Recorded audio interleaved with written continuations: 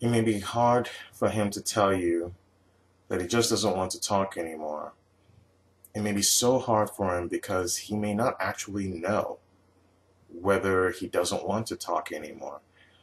You've probably noticed that his communication has become a lot more inconsistent of late or lacks energy, at least not the way it used to be. Perhaps you've even had a difficult time going out on dates with him or having him make himself available to go out on dates. However, at the same time, he's still staying in your life in some way. He'll reach out from time to time, or he'll call or text you, maybe even suggest meeting up. But he doesn't follow through with it most of the time. It's most likely because he wants to keep you around because he's either not sure if he wants how he truly feels about you and if he wants to let you go, or he's waiting for something better to show up.